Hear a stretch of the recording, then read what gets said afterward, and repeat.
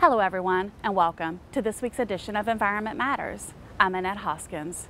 It spreads relentlessly, covering and slowly overwhelming everything in its path.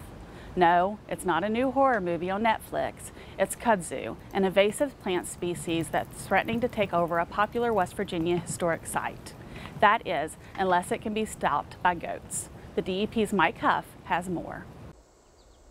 They're back.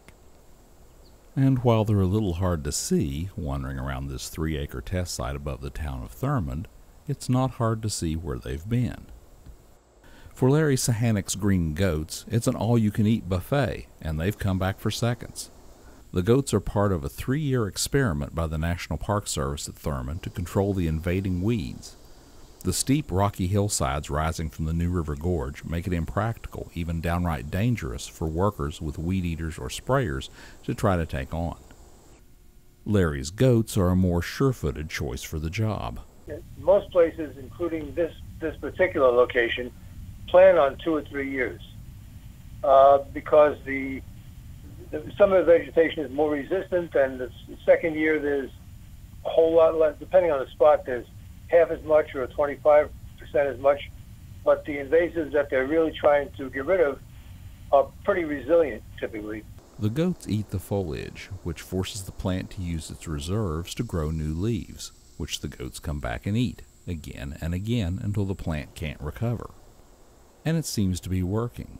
Larry only brought about half as many goats to Thurmond this summer as he did last year, and if everything goes to plan, he'll bring back half as many again next year. We like to keep the goats till the end of the growing season. We prefer to keep some goats there until then, so every bit of effort that the plants can put out to regrow is eaten. It's a fine balance because we don't want them to finish too soon. Because there's no food, the goats have to leave, and if they have to leave, then the plants get a chance to come back this year, and we don't want that to happen.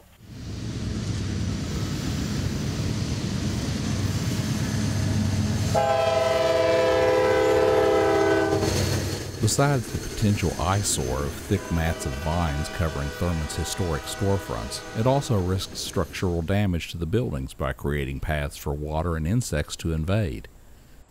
And because of the fuel load created by the thick overgrowth, there's also an increased potential for rapidly spreading fire.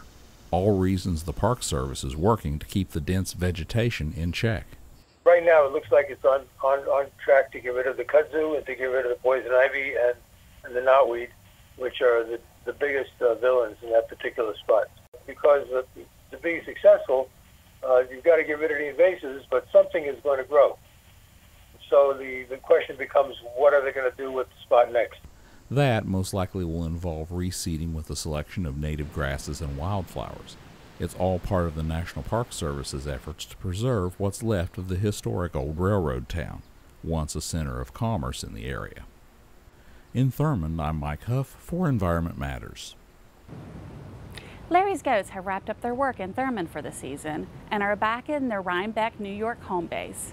The green goats have been doing this specialized sort of landscaping at various park properties since 2007. Besides their Thurmond gig, they've been to 6 different states all over the East Coast. That's all for this week for Environment Matters. I'm Annette Hoskins. Thanks for watching.